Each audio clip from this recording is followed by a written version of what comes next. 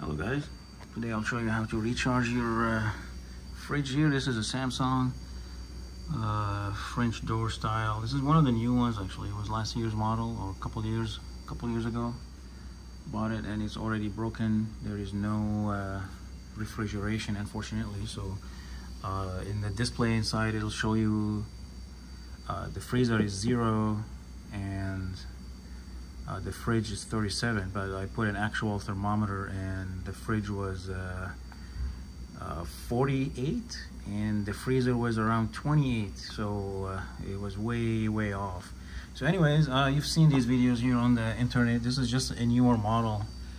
I wanted to put this up there. The control board is here. There's nothing, there's no LED here, there's nothing. I think the diagnostics happen probably through a port.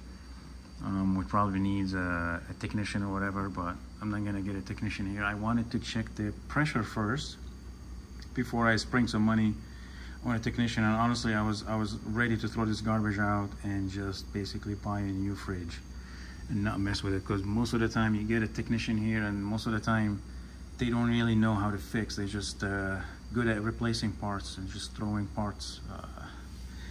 It's rare to find a technician that can diagnose, even though it's really simple here. But anyways, I put the piercing valve right here on this, and I ended up using both pieces that come with it, and then I hooked it up and checked the pressure. The pressure was all the way to the bottom, so pretty much it was very low on Freon.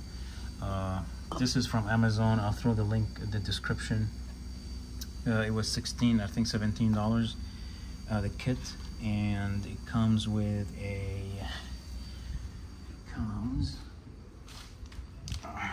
this.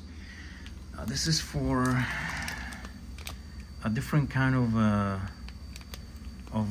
a bottle, but anyways, this is smaller than this, or this I think goes on that, probably because that valve does not have a closing valve. You know, it's just completely open, so you're basically relying on the piercing valve to close it all the way.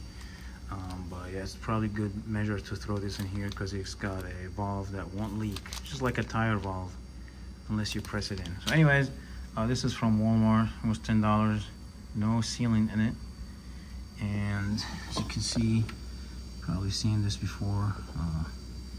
You want to recharge it for a little bit and let it wait. A little bit ago, this actually didn't make a buzzing sound like it is right now. It's like it came alive. There wasn't a whole lot of buzzing. It wasn't hot. Now it's hotter, but it was mildly warm initially, and this line was cool. Now it's hotter, so we're just gonna leave it. And so that means the heat exchange is happening correctly. I'm going to basically keep an eye on the temperature here. So I've had no ice for a long time actually, and I was wondering why, and nothing was freezing before. So anyways, this is a one of these newer models.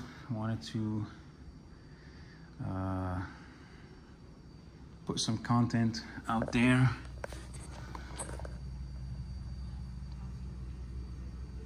Because most of the content I found is for older models. But anyways, you get the idea. It's very simple. If this was, the pressure was good, I would have probably got a technician or something, hopefully, or try to diagnose it further myself. It's probably there's some other part would be broken, but if it's low on Freon, then let's give it some. Must be leaking from somewhere, who knows, maybe there's a slow leak here or a slow leak somewhere. One of these fittings, who knows. You would have to put a dye and use a UV light to track where, if it's even visible here. And you can see these, how bad it is. I mean, I only cleaned it once and I did not cause these bends here. Kind of sucks. But anyways, hope you find this video helpful. I will keep charging it, following the other videos advices all the way until like we cross a couple lines on the blue. hopefully we'll have a working fridge for a while.